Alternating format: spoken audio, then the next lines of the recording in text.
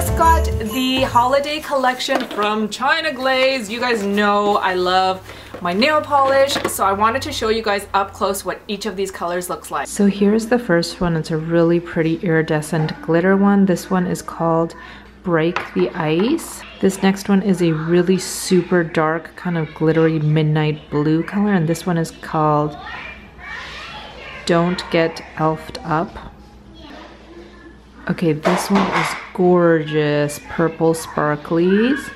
This one is called Brand Sparkin' New Year. This one is a really pretty orangey red, and this one's called Son of a Nutcracker.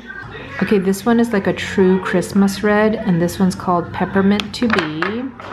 And then this one's kind of more of a plummy red, and this one is called Better Not Pout.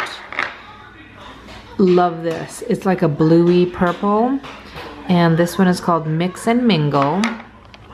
Okay, this is perfect because my gold glitter polish, I tried to use it the other day and it was all dried up. So this is awesome.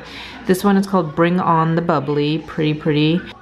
I love glitter polishes like this that have different size glitters because then you don't have any chunks of space with like no glitter in it. Here is another gorgeous teal glitter, and this one is called I Sorry I Didn't Do It. I'm sorry, my kids are so loud. In the back, and then this is a really gorgeous kind of oxblood kind of color, and this one's called Wind Down for What? Aren't these names so fun? And then here is another festive glittery color. This one is called Ugly Sweater Party. Love that.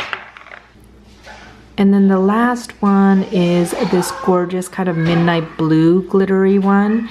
And this one is called Cool Hands Warm Heart. Isn't that so cute? Love all of these colors for a holiday.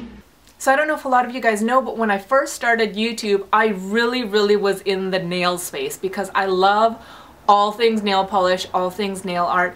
So I just really love sharing new colors and new formulas, new nail polishes with you. Please let me know what your favorite holiday nail polish is. I hope you guys are all doing well. Don't forget to like this video, and I'll talk to you guys later. Bye.